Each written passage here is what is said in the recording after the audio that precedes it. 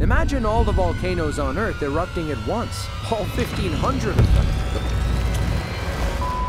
The Flora's lava wouldn't just be a TV show or a childhood game, but a reality. It would be a global volcanic apocalypse. Welcome to an alternate world, where today we explore the day the Earth roars with all of its volcanic fury, leaving carnage and desolation in its wake.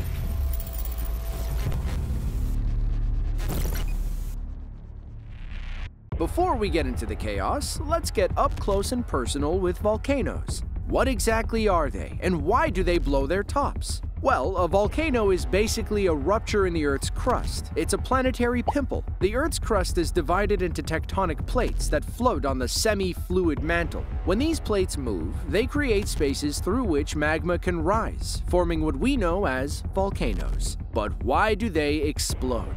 Well, deep beneath the Earth is essentially a high-pressure cooker where magma forms from the melting rocks in the mantle due to intense heat and pressure. This magma contains gases like water vapor, carbon dioxide, and sulfur dioxide. As magma rises toward the surface, the pressure decreases, allowing these gases to expand and form bubbles. When the pressure becomes too great, boom! The volcano erupts with all of its might, releasing an energy amount equivalent to that of a nuclear bomb. And if that wasn't bad enough, then comes the lava. Once it's out in the open, it flows depending on its type. There's basaltic lava, thin, fluid, fast-moving, like the Usain Bolt of lava. Then you've got andesitic lava, which is thicker and slower, creating steeper, more explosive eruptions. And finally, rhyolitic lava, the thickest and slowest, causing catastrophic pyroclastic flows. Basically, it's a hot mess. And there are some pretty crazy volcanoes out there. Let's start with Yellowstone in the United States, a supervolcano that, although it's been dormant for almost 500,000 years, could cause a global catastrophe if it erupted. This supervolcano has the power to bury states like Wyoming, Montana, Idaho, and Colorado with one of its fearsome bursts. And then there's Mauna Loa in Hawaii, the largest shield volcano on Earth, which means it's broad with gentle slopes. Mauna Loa is an active volcano, which means it could erupt at any point. If it did, the volcano's sides would move up and down and side to side because of its shape, causing big, destructive earthquakes joining the fast-moving lava flows. And of course, who could forget Mount Vesuvius in Italy, which is infamous for burying the people of the ancient city of Pompeii with clouds of gas and overflowing lava in just 15 minutes. Did you hear about the Icelandic volcano that is currently active? On May 29th of 2024, the volcano near Grindavik erupted, spewing rivers of lava and causing a series of earthquakes, forcing evacuations of the town and even the famous Blue Lagoon spa. Imagine that, molten rivers flowing where you used to relax. And let's end on a high note featuring Mount Fuji in Japan, an iconic stratovolcano with a perfectly symmetrical cone. Looks pretty, huh? But don't be fooled by looks. If all of these were to blow up, life on Earth as we know it would drastically change. It would begin with a rumble, a tremor that spreads across continents. Dormant giants like Yellowstone awaken alongside active ones like Kilauea and Etna. If the eruption of a single volcano releases the energy equivalent to a nuclear bomb, just imagine how 1,500 of these explosions would feel. Think about places like Indonesia, the Philippines, and Japan. These island nations are sitting ducks for volcanic eruptions and tsunamis, while places like Naples, Seattle, and Mexico City would face immediate devastation from lava flows and ash. Coastal areas would face additional horrors, as underwater volcanoes trigger massive tsunamis, engulfing islands and everything in their reach. Cities like Tokyo, Los Angeles, and Jakarta would either be submerged or burned within hours. Even if you were far from a volcano, you wouldn't be spared. Ash clouds would spread across continents, darkening skies and clogging air filters. Imagine trying to breathe in a dusty fog while temperatures rise and rise. And you'd think being near the poles might save you, right? Wrong. Ash would blanket snow and ice, accelerating melting and disrupting weather patterns. It goes without saying, the effects on global climate would be dramatic, leading to unpredictable weather and an unprecedented future. If you think things get better after they get worse, think again, because the eruption is only the beginning. As the initial eruptions chill out, not really, but you get the idea, the atmosphere would become a war zone. Billions of tons of ash and sulfur dioxide would be spewed into the stratosphere. The sun? Yeah, it'll take a long vacation as its rays would be unable to penetrate this layer of ash. This ash cloud would spread globally in weeks, blocking sunlight and causing temperatures to drop.